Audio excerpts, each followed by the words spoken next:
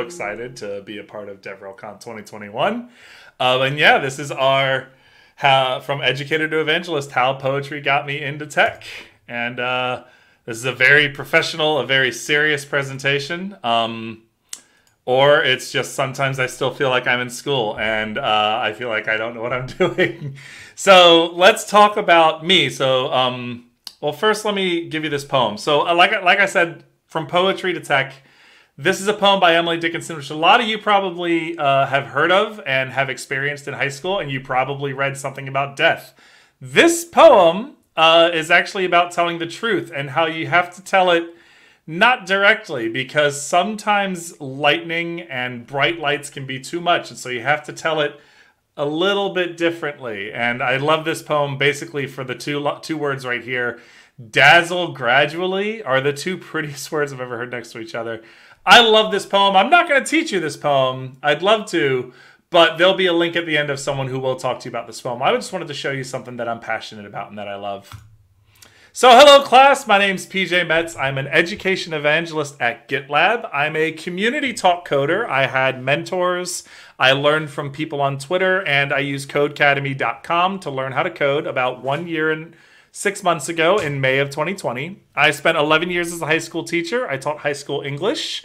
That was standard level English, honors level English, AP, and that was 9th through 12th grade, so 14 to 18-year-olds all throughout my career. I taught ESOL in Korea, 4 to 17-year-olds. I did some private tutoring and some after-school lessons as well. I taught summer school PE for a few summers. I was a math tutor, even though I was an English teacher. And I've done a lot of different types of teaching. And that's my background. And that's what I did for 11 years. And I thought that's all I was going to do.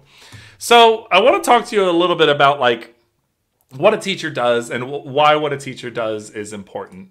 So a teacher does everything. We do everything. So we're part educator, obviously, but we're part psychologist. A kid's having a bad day, we have to recognize those signs. We have to help kids through those bad days. We have to help kids understand their own actions sometimes. Sometimes we're a social worker. Sometimes we're a cop telling people, don't run in the hallway. Where's your pass? Are you supposed to be here right now?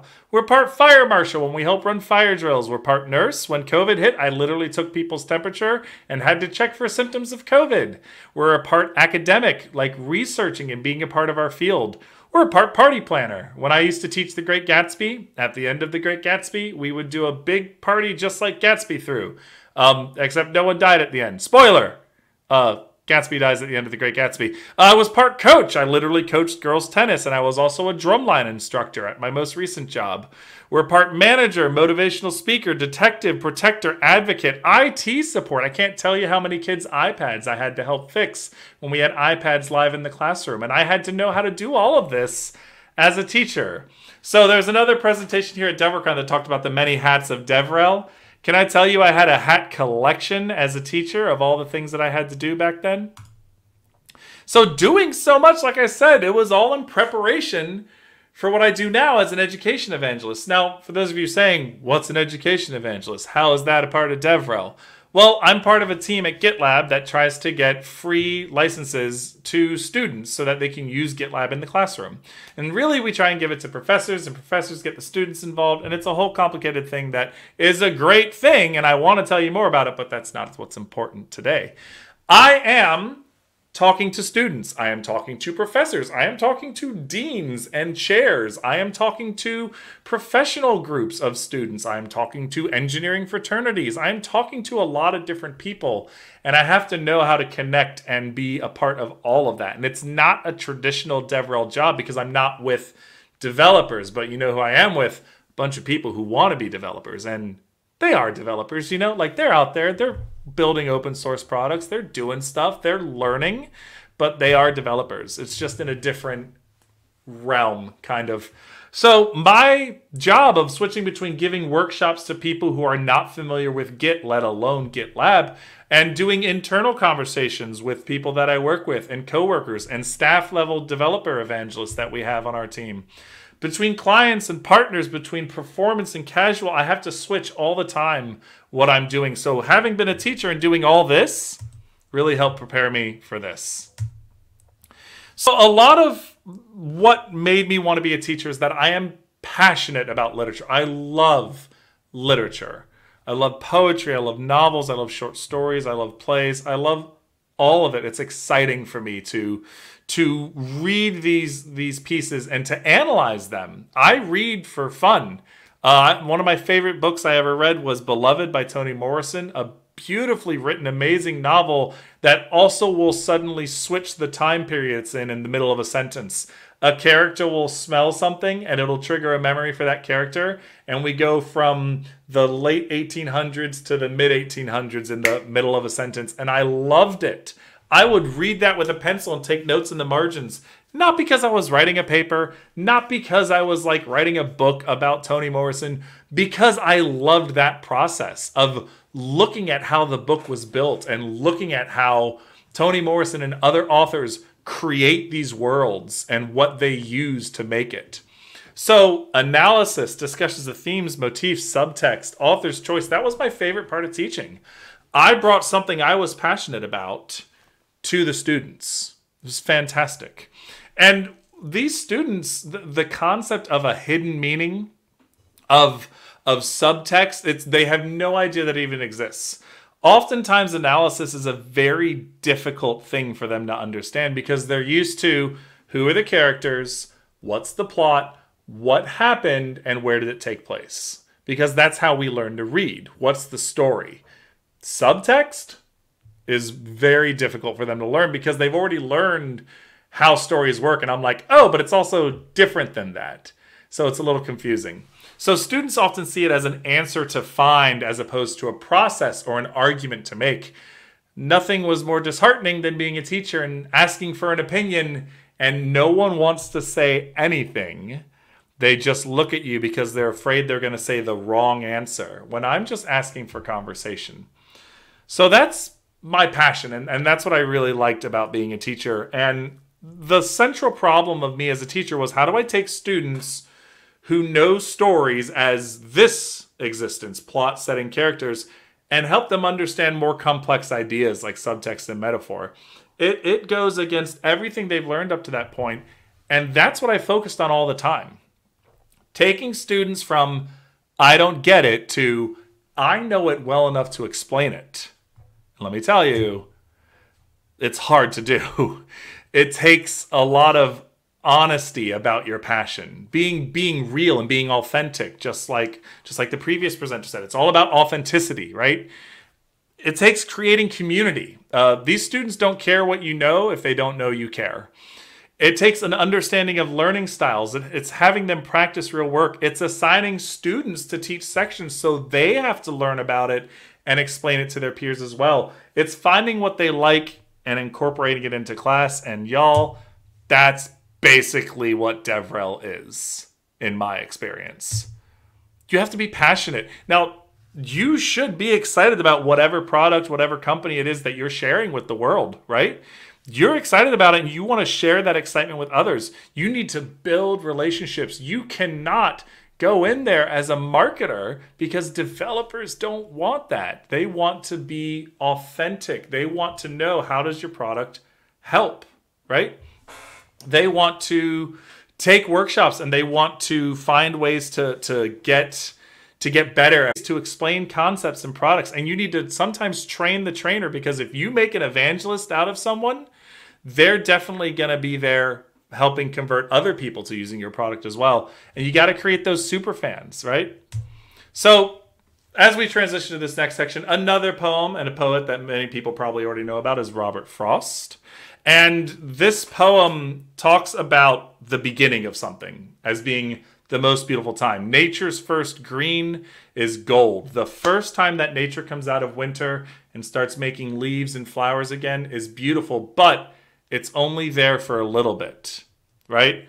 So it's about that transition time and learning something new, the excitement of being somewhere new, and how it doesn't last forever, and it's important to hold on to that. So let's talk about how I changed careers and who helped me.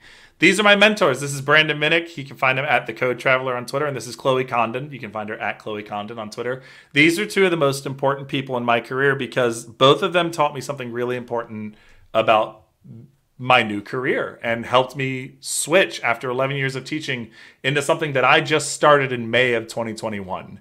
I've only been in education evangelism. I've only been working in tech for 6 months. So Brandon is literally the person who said, I think you can learn to code.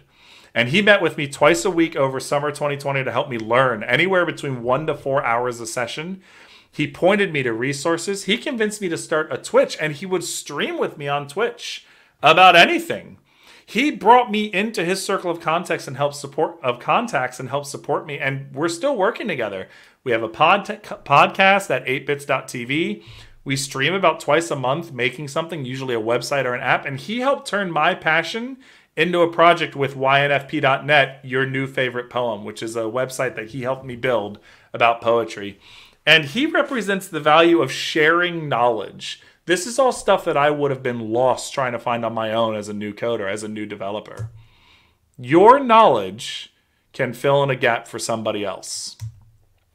Chloe told me that we need more creatives in tech. She knew about my teaching background, about my poetry and music background, and she said, we need people like you because there's a lot of places where creative people can really flourish in tech. She was willing to meet with me to talk about code, about the industry, to give me advice, to help me with her 5 years of knowledge in the tech industry and help me succeed.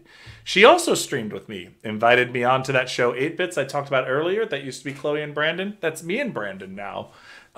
Made a show with me about getting a job in tech. She helped make Twitter bots with me. She helped me make the Shania Twain bot, the Ariana Grande bot, the Mariah Carey bot, the NSYNC bot. We made a bunch of Twitter bots together, and it helped build my skills and helped me understand coding and documentation and all of that. She sent me resources, and she represents the value of seeing somebody like yourself in tech.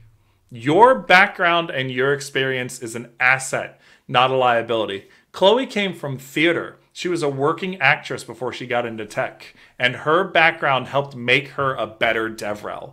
My background as a teacher, as a musician, as a poet, is going to help make me a better DevRel, and it's just about spending time to figure out how that's going to be. Mentors that believe in and spend time with mentees, especially from non-traditional backgrounds, are much needed. How can we get better people into this field? We have to be willing to help others find opportunities here, and especially finding people who have those non-traditional backgrounds, right? That wider net brings more information in, and it helps people understand better. So what can you do? Well, we tend to make content and connections with the higher level people. What are you doing for people who are just starting? What are you doing for people who are brand new to your product? There's lots of beginner guides that aren't really beginner friendly. Can you make it better?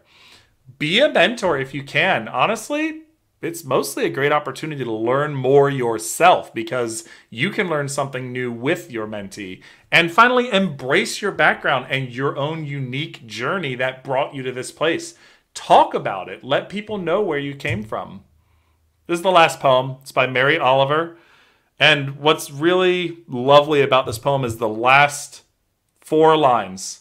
She talks, a lot of the poem is about being in a field. She says, tell me, what else should I have done? Doesn't everything die at last and too soon? And then she says, tell me, what is it you plan to do with your one wild and precious life? I love this poem. It's really good. I suggest reading it all, and I suggest learning about it at this link at the bottom here. These are some links. I shared my slide share in Discord, so you can click on it and read through all of this. There's a bunch of stuff on this link. You can find my podcast, my Twitter, my Twitch. Reach out to me, y'all. Find me. Tweet me your favorite English class assignment. What did you read that you absolutely adored? And that's a gif of me at a football game back in 2012. And I'm hilarious. And this has been PJ Metz. Thank you so much. This slide came from Slides Mania, and the images are from Unsplash. Y'all have been great. Thank you for giving me the opportunity to speak here, and thank you for the time to be a part of DevRelCon 2021. Reach out to me. Tweet at me, @MetzandAround.